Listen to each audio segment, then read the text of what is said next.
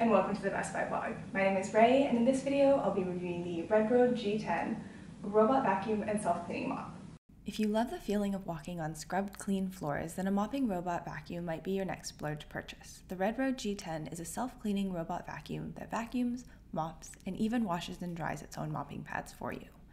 In its box, you'll find the vacuum mop itself, a charging and docking station, 2 mopping pads, one pre-attached to the vacuum, 2 side cleaning brushes, again, one pre-attached, an instruction manual, a little cleaning tool that's super handy to use, and a power cord. Inside the vacuum, there's a removable dustbin and vacuum roller. Inside the docking station, there are 2 removable water tanks. One is for clean water on the left, that clear one, and one is for dirty water, the dark one.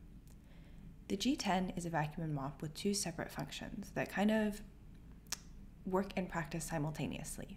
First, there's the vacuuming half. This is a very quiet, light lift vacuum with a brushless motor.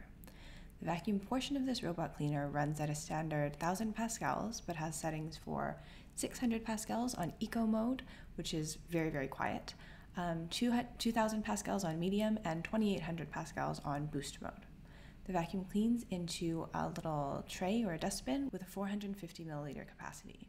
Next, there's the mop. This robot cleaner uses vibrational technology rather than spinning mop pads, and the pad vibrates up to 3,000 times per minute to help scrub messes off of your floors. Instead of putting a water compartment in the robot cleaner, Redroad has opted to store all of your water in the docking station. This station does triple duty as a charging dock, a cleaner, and a dryer. On soft surfaces, the G10 lifts its mopping pad and uses only its vacuum, so things like rugs don't get wet. The G10 has a 4.5 liter water capacity in its charging base, a standard life of 170 minutes per vacuum charge, and up to 240 minutes of runtime on eco mode. It features a 5200 milliamp battery and operates at a level of 72 decibels or less. What's really great about this docking station is that it really meticulously washes and soaks your cleaning pads before, after, and during every mopping session. So despite the fact that I turned it on, you could see that it was in its charging base for some time there, and it'll actually stay in there for, I think I measured up to 5 minutes for each clean. And that's because it's making sure your mopping pad is like sparkling clean before it hits the floors, preventing anything like mildew or old debris from getting onto your clean floors before it does its job. Every time the G10 cleans, it uses a process that Redroad refers to as electrolytic water deep sterilization, and that's how it's washing and rinsing the pads with a small amount of water, but still getting them very clean. I noticed that when I empty my dirty water tank after every session, the amount of water that's gone in is quite low, but the water itself is really dark. Like, it's filthy. It's way grosser than I want to think of my home being. The Redroad app is easy to use, but what I'm super pleased with is this vacuum's navigational technology.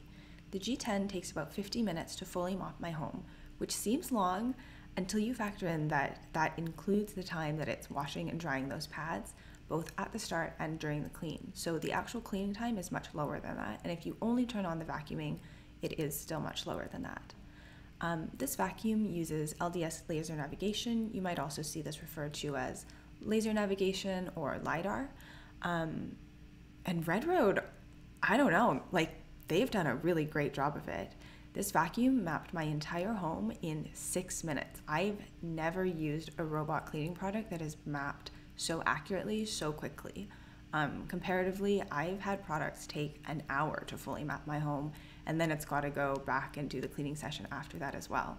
So 6 minutes is very impressive, and the fact that it's doing it without cameras, which means that you have a lot more privacy in your home, is stellar. Overall, I was very pleased with this self-cleaning robot vacuum and mop. It's very convenient. I love that I can mop my place without having to wash anything. I actually really hate the process of mopping, but I love the effect. So something like this is great.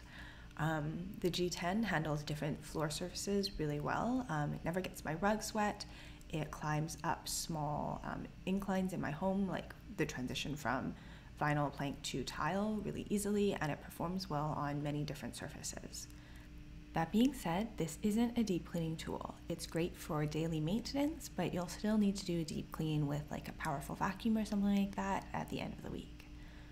It leaves your floors feeling smooth and clean overall, but I do notice after I use the G10, even on its most powerful settings, that I will still have a little bit of like cat hair collected around the corners, larger piece of debris get left behind, things like that.